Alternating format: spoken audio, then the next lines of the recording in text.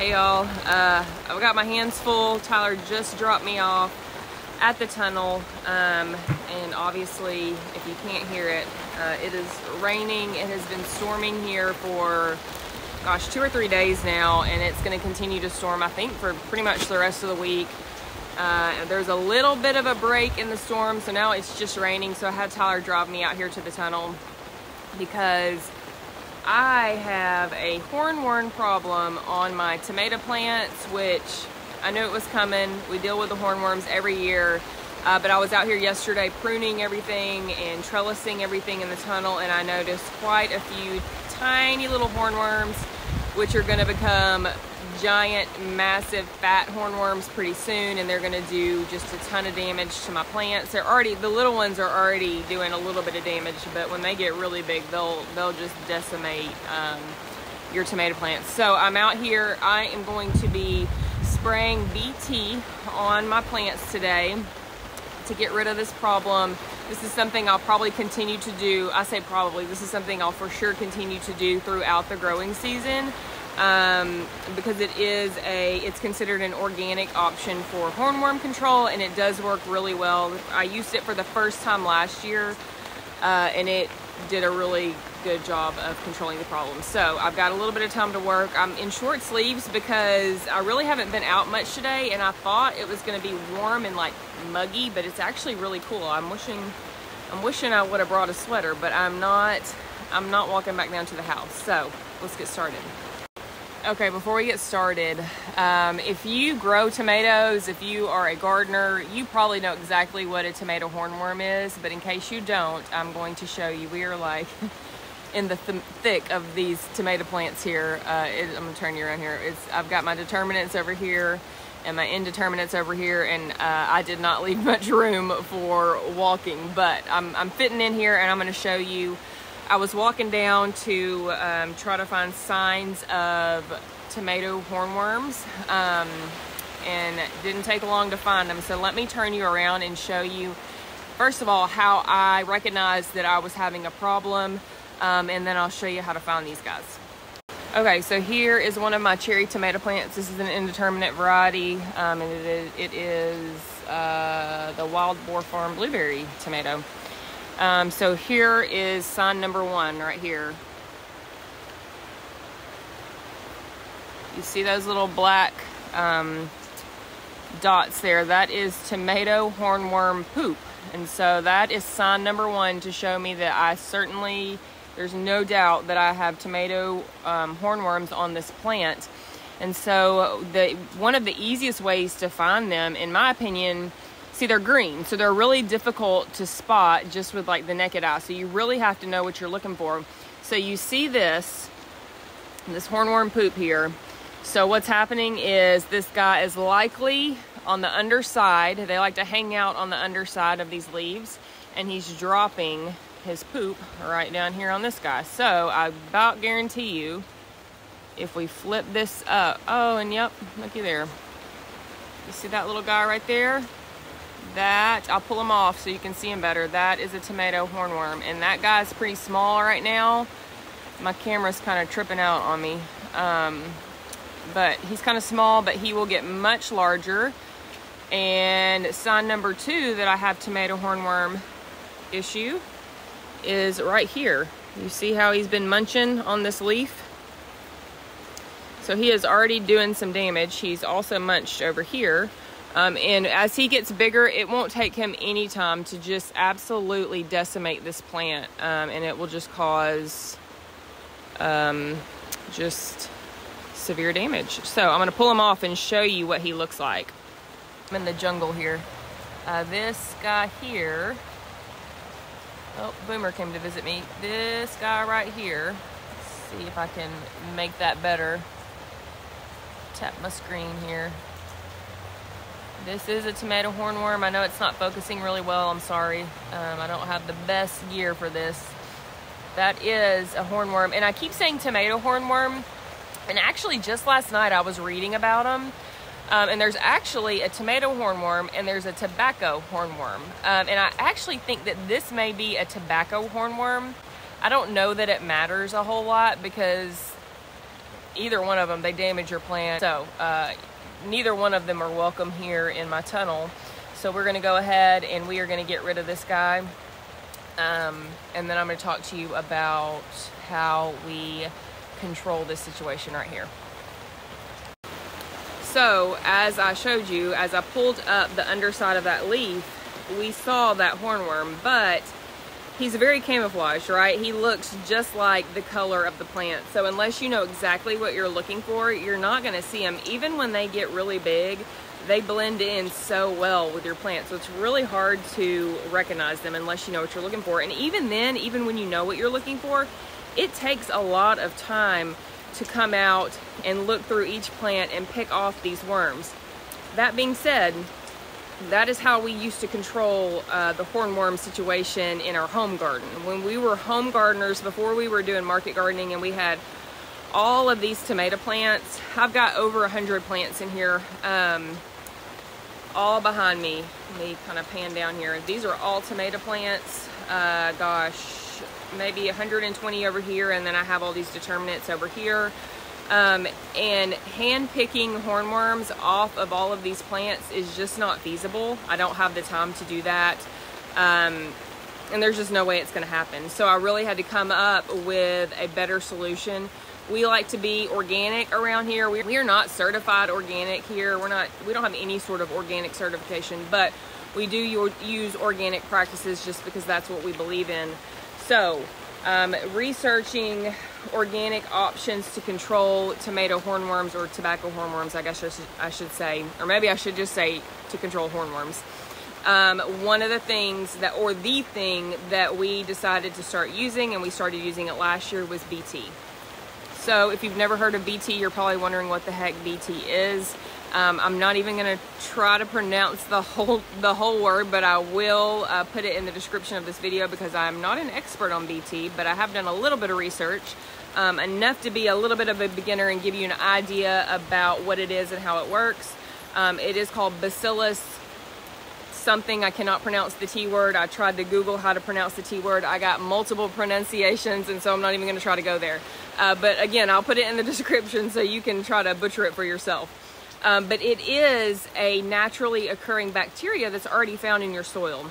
And so what happens is when a caterpillar, like a hornworm, ingests the bacteria, it actually is very toxic to them and very poisonous to them, and it kills them. It takes a few days. Woo, it does take a few days to set into effect after they ingest the bacteria, but it does work very well in our experience, and so that's why we are going to continue to use it. BT does come in powder or liquid form. This is the first time I'm ever going to use liquid. I used a powder last year. It worked really well, and I actually still have some of the powder, but I realized that I had left it in our shed. Since it does get really hot here and it's been fairly warm, I wasn't sure if the temperature, the fact that it had been exposed to high temperatures would affect the efficacy of the powder. So I went ahead and picked up some liquid BT. I'm gonna go ahead and mix it up here in my sprayer, and we're just gonna spray our plants. So I use, for a lot of my organic fertilizer applications and things like that, I use a sprayer, just like a generic, one of these guys. I don't even know what it's called. I call it a sprayer. Just be sure that if you're gonna do something like this, obviously you want to have this particular sprayer designated only for like organic purposes. You know, you'd hate to use a sprayer that has had some other sort of chemical or whatever in it in the past, and that get on your plants and kill your plants or whatever. So this one is specifically designated for my garden. I know it's safe to use. It's never had anything but, really, I don't think it's ever had anything but fish emulsion in it, so it's safe to use. I've got my BT here. It looks like a really small bottle, but per the instructions, I only mix 1 tablespoon per 1 gallon of water. So this will actually go quite a long ways. So I'm gonna go ahead and get it started. Okay, she's mixed up, ready to go. Per the instructions, you spray all of the plant. You try to basically just coat the plant, upper side of the leaves and underside of the leaves, in this solution.